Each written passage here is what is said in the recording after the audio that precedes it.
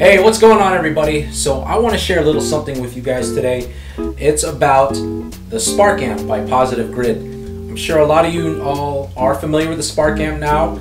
It's been out for a little over a year, and it's a great little amp. It's a 40-watt practice amp that runs with an app via Bluetooth, and you can get access to pretty much any tone that you could possibly imagine. Some come factory built in, and there are tones that you can download from the tone cloud.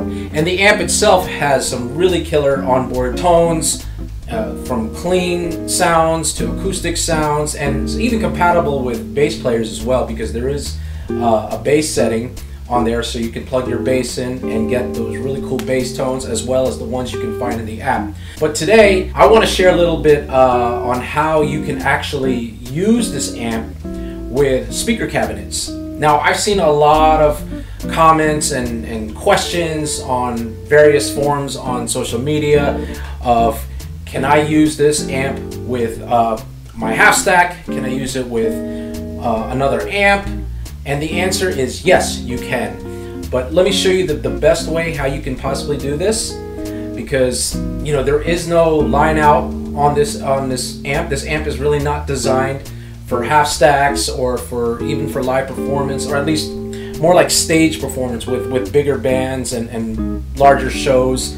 But you can actually get away with using it with your cabinets and produce a lot larger volume of sound than you would get coming out of the amp.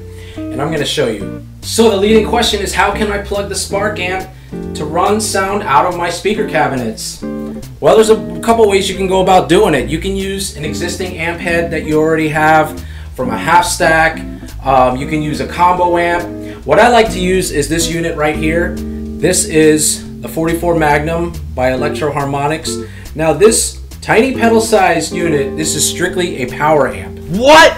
That's right, it's a power amp. Even though it's 44 watts, this thing punches sound. I mean, I think if you turn this up all the way, I think the walls will shatter. That's how loud this thing can be.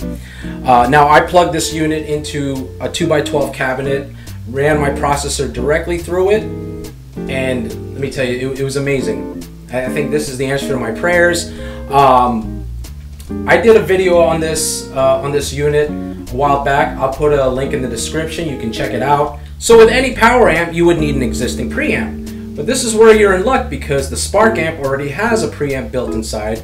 It's got all your EQs, all your tone settings, everything you need, just like the processor that I plugged into here. It has a built-in preamp. So all I did was just plugged it directly. The sound came right out of the cabinets, and you know, it was golden. So what can I say? Now you can use, like I said, an amp head which has a built-in preamp as well, so you can get access to more EQ settings, more effect settings.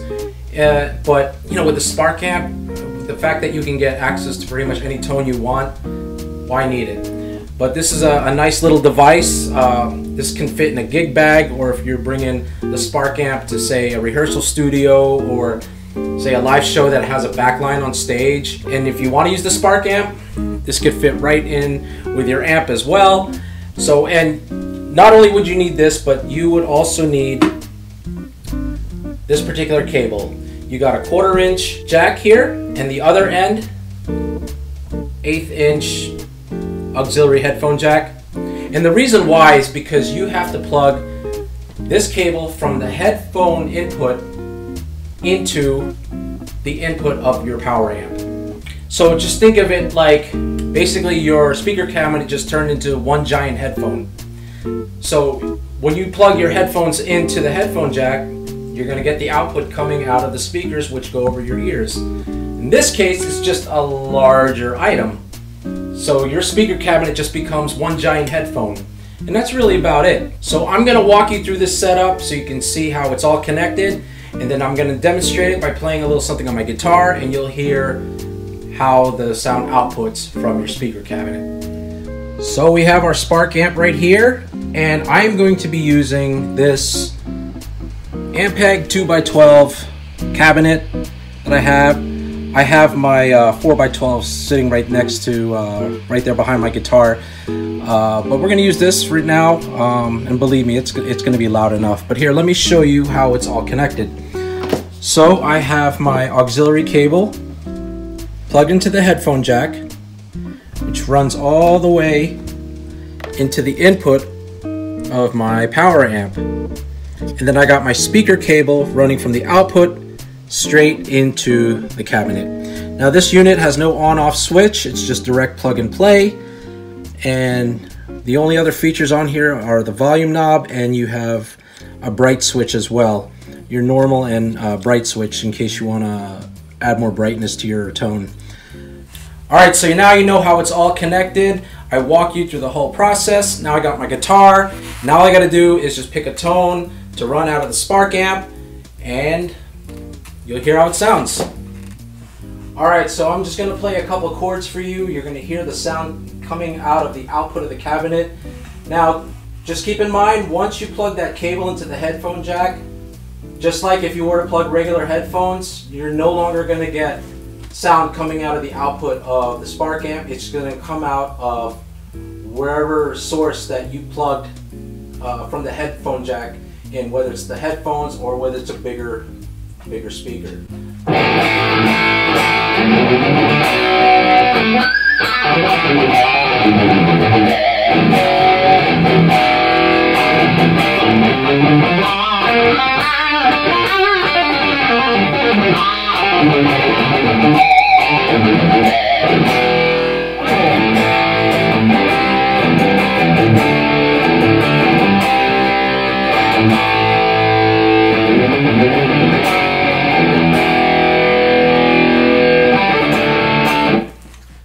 Okay, so here's my power amp. So I don't really need to touch any of the volume controls on the Spark amp itself. I can just use the volume on my guitar, and this would basically be like your master knob right here.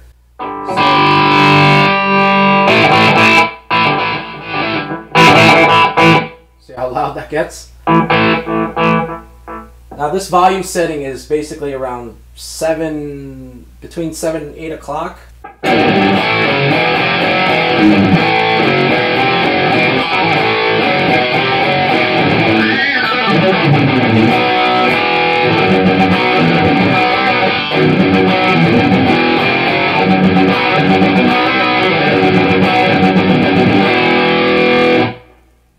So you can see right here, the sound is no longer coming out of the Spark. Actually, if I turn the volume down from the power amp, that's coming from right here.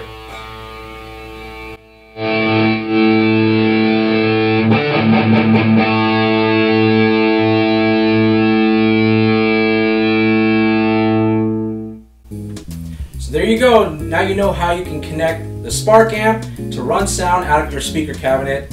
Now the only downside to this is the Spark amp doesn't have its own foot switch, no pedal control, nothing. I mean, yeah, you can plug in your pedal board to the amp itself, or you can use a processor, but you know, given the tones that the Spark amp provides, and of course the tones from the app, you know, why would you need anything else? So maybe one day Positive Grid is going to come up with something where we can use with the Spark amp, get access to switching tones from distortion to clean.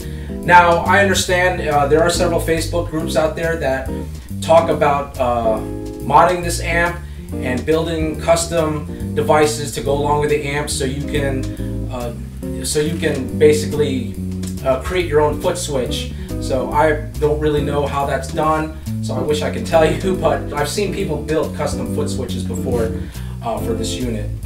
So, but yeah, check it out. But anyway, all I wanted to show you is how you can run the Spark amp out of your speaker cabinets. And like I said, you could use any amp source you want, as long as it's got a power amp and a preamp. But again, you don't need the preamp because the Spark amp already has the preamp built in. So I recommend the 44 Magnum. The 44 Magnum is awesome. It's just direct power source. You could just take it anywhere, plug it into a PA system, and run your Spark amp out of there. It's awesome. So, well, hope you enjoyed that. Any more videos I'll be posting real soon. So until then, I'll see you later.